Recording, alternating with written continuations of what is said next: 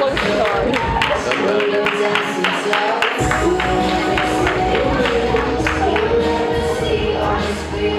I can't get it. Hold on. Am I spinning it too hard? Wait, hold on. I can't get this. I can't get it to stay. What way do you spin it? What? Technical difficulties? I can't get this. Is it really that tightening? No, it's Hey guys.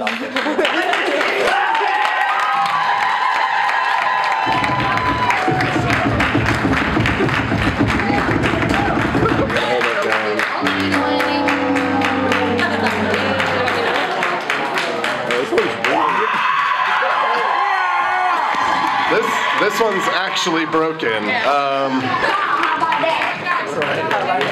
There we go. Okay.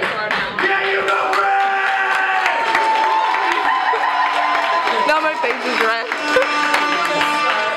Oh no. Hey. All right. I'm Jocelyn. I am Blake. I'm Delaney. And I'm AJ, and we're from Gothenburg High School.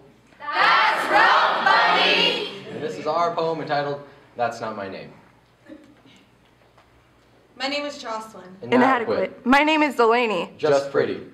My name is AJ. Perfectionist. My name is Blake. Faggot. Over time, our names have evolved through the way we see ourselves. We write adjectives on stickers, and then place them on our shirts, and then those become our names. Each day I wake up knowing that in the room next to me, someone who shares the same genetics, the same parents and birthday is going to look into the mirror and understand that she's better at everything, and I will always be inadequate. Twins are supposed to be the same, yet I'm left to think that I'm never enough. But how could I possibly think any different when I constantly am hearing, I like your sister more than you. Which one are you, anyways? Wow, your sister? is so much better, I know. There isn't anything I wouldn't do to Be more like your sister. Walking through the halls, I wonder what people are thinking as they look at me. I fake a big smile, give as much love and support as I possibly can. But are there enough athletic clothes and Broadway insults I can tell to make people believe I was made normal like them? Crushes kept captive in my heart, hands held in secret, slurs yelled through the halls, I can almost hear them whispering. Dude, I can't even change in the locker room anymore.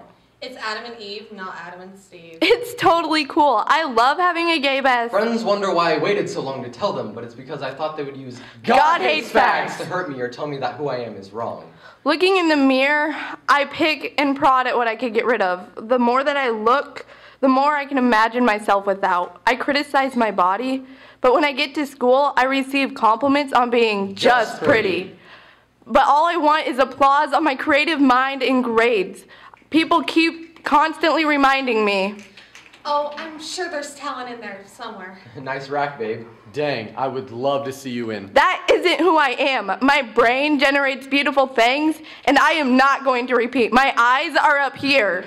Each day I check my grades. Every class period, I brood over my quizzes and assignments, wondering if any of it is good enough.